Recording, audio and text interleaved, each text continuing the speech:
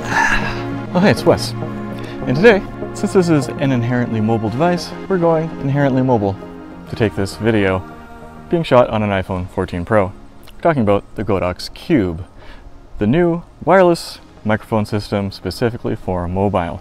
And as always, we're going to start with the build quality. You'll immediately notice this is a very cute little package. A nice little slide open, click open design, which feels like it has great fidget potential, but I'm not sure that you would want to do that because I'm not so sure that that locking open close mechanism is really designed to do that thousands of times like an AirPod case might be. You see some big seams from the injection molding, but very nice fit and finish. Have some cute little charging lights on the side, USB-C port. The devices snug right in really well with magnets. Of course, everything's magnets now. Obviously, this is not waterproof. We don't see very many things that are waterproof in this space. On the devices themselves, the button feels very cheap and plasticky. The device has a bit of a heft to it though, but I don't know if you could make a button that feels fantastic for this sort of form factor. It's all magnetically based, so you can use the magnet built into that, or you can magnetize and put the clip on it. I'd rather use the direct magnet because you're reducing your points of failure there. Overall, this is a very nice design, and I would give this an 8.5 out of 10 for build quality. Lightweight and plasticky, but what are you gonna do in this form factor? Yep, we are going full iron snail for this video. Feature set. There is one feature that this has that nothing else that I'm aware of has. We're going to talk about that last though. Number one, ultra compact, 2.4 gigahertz, 24-bit compression transmission. They say that you're looking at a 300 meter range, but realistically I found that 50 meters is the most that you want to go safely for this if there's anything in the way or any other people or wireless devices. 10 hours of battery life on these tiny little transmitters. How? I don't know. I have no reason to question that. They've held out great for me. 30 hours total because the charging case can recharge them twice. So not a big battery in here considering that these batteries are just minuscule. We have no screens, just tiny little LEDs, which can be confounding. We'll talk about that more in usability. The wind muffs are easy to attach, but also easy to press the buttons while attaching them. We don't have any internal recording or knobs or, you know, all those other luxuries that you might get with having a much larger form factor. But we do have a unique function that you can double tap this button to start recording. I can't show you that because that will stop my recording. We're recording on mobile. You have ambient noise reduction, which through the Godox app you can customize to be gentle or aggressive, and we'll talk about that later on when we test the sound quality. The most interesting function and feature on this is that we have Find My support. You can open up your Apple Find My app and see where it was last found, and make it make a sound. This is fantastic for me. I'm constantly losing my charging cases for my wireless mics. Some people won't make a big difference, but for me, it's kind of huge. Now, it doesn't do the directional finding with ultra wideband, just does the basic finding, which is enough because the speaker built into this is very loud and you will hear it anywhere in the house. For feature set, honestly, really nothing comes close. There's really only one direct competitor. We'll talk about that more in value. It's got to be a 9.5 out of 10. We are missing a jack for audio monitoring. I don't know where they would put it. However, I would like them to make that receiver just a teeny tiny bit bigger to put that jack in there. Then I would have given it a 10 out of 10. Because the receiver, it could be a tiny bit bigger. It doesn't matter. It's the transmitter that matters. You can hide it on yourself. Sound quality. I'm not the boss of you. How do you think this thing sounds? For me, I was expecting this to sound exactly like the Magic XT1 from Godox, which I thought was just phenomenal. Had just way better sound quality than it had any right to have. This one I find is just a little bit more muted, a little less sibilance, which is good for some people, not good for others. So sound quality is going to vary based on your vocal preference. So this is what it sounds like outside of my shirt. Let's switch it around. And this is what it sounds like inside my shirt. Which do you prefer? I'm going to go back and forth on this video because I can't quite decide. The XT1, I preferred the sound inside my shirt because I found outside it was a bit too harsh. This one, I kind of like it better outside of the shirt because again, this one has a softer, darker tone to it. Not that long ago, this would have been a 9.5 out of 10 for sound quality for a wireless device like this. But we've come a long way, and again, that Magic XT1, I have to give this an 8.5 out of 10 for me. What would you rate it for sound quality? First of all, as always, for the usability test, we're going to go do our range test to see how that compares. Okay, so here we are outside. We are testing between our current tied for champ, the Godox WEC-S, versus the new and teeny tiny mobile edition.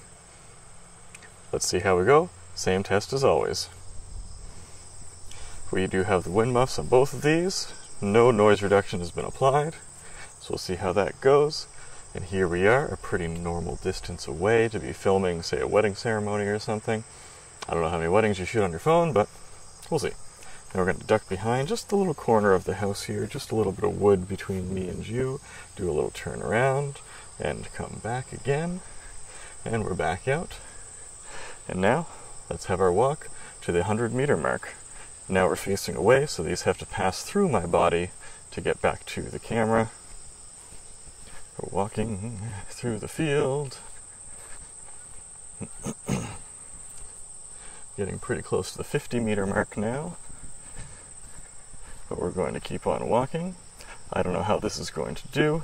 The Magic XT1 did fairly well in this test, but not as good as the full-sized ones. I assume that this has a very similar transmitter to the XT1 since it's micro-sized. We are in the woods, just through some very thin foliage. There are no big trees between me and you.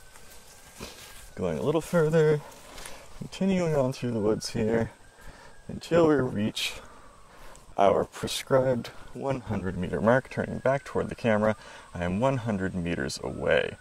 I can see the camera. You probably can't see me from here though, because we're shooting a 24mm focal length.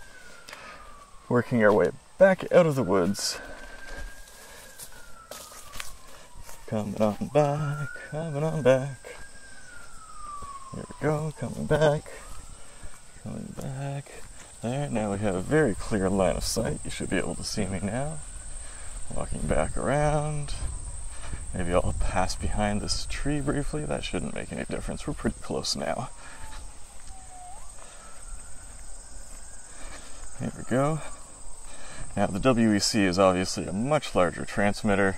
It's flopping around on my shirt, whereas the mobile transmitter here just magnetizes right to me. And now I'm back up to the camera, but one last part of our test, walking behind the camera in case these antennae are directional in some way. Now that we're behind the camera, I'm going to walk behind the Honda Civic. Always an empirical part of this test. I duck down, I rotate around backwards and back forward, and come back around the other side of the Honda Civic, coming around here, and here we are, once again, slowly focusing. I think I set my focus to very slow, so that's taking a long time. Well, that was good. Not great, but still pretty solid for something so small. Next, for usability, we're going to talk about how well the noise reduction functions. So, here we are in a slightly ambient noise environment. You should be able to hear the trickling stream behind me. And then we'll turn on the noise reduction. There we go. Noise reduction is on. Now, the noise reduction does have two modes, and unfortunately, I'm going to have to come over and use the Godox app to toggle between those. So we're currently recording with the noise reduction in intense mode. And now we're recording with the noise reduction in gentle mode. How does it compare? I would rather use it in the gentle mode because the intense mode kind of takes away from some of the sibilance in your voice and just, you know, generally robs you of your ambiance. Now, one issue that I have with the noise reduction mode is that it is very easy to trigger it by accident. It's such a small little button, and especially while putting on and off the wind muff, it is very easy to trigger that by accident. I'm going to turn it back off because overall I would prefer to apply the noise reduction in post, because then you can decide how much you're applying. But if you're live streaming or not planning on doing any post work, then it is nice to have that capability. There we go, noise reduction is off again. Now, there's a bit of an inherent issue for usability and external audio capture in that sometimes the iPhone does not switch to the external mic automatically. Now, if you're using something like the Black Magic camera app, then you can easily control that and toggle between and see exactly what you're doing. You can see your audio levels, but in the default iPhone camera app, you can't see those levels. Also, as mentioned, all we have is this one little LED to indicate everything. So it's a combination of blinking and the speed of blinking and the color to tell you what's going on and what isn't going on. And that can be troublesome and a little bit hard. So you can't just pick it up and use it. You have to delve into the manual a little bit to figure out what you're doing. Because of the inherent issues, they are built-in limitations. I would have given this a 7, but you have Find My support built into this. While I had some issue pairing this to my phone, I couldn't find that anybody else had the same problem as me, so I would have to say that this was more a me issue than a them issue. However, I've never had that issue with actual Apple products before, so clearly there's a little bit of stuff to be ironed out there. One small issue that I've had is that occasionally I will get a low battery warning on this, which is entirely false because the battery in this is significantly larger than that of an AirTag and will last very long in Find My mode. And another great thing for usability is that this plugs in perfectly with my case on. I've had the issue in the past with other mobile devices that it doesn't plug in while I have my case on, so that is nice. So overall, I give that an 8 out of 10 for usability. Introduces some great new features.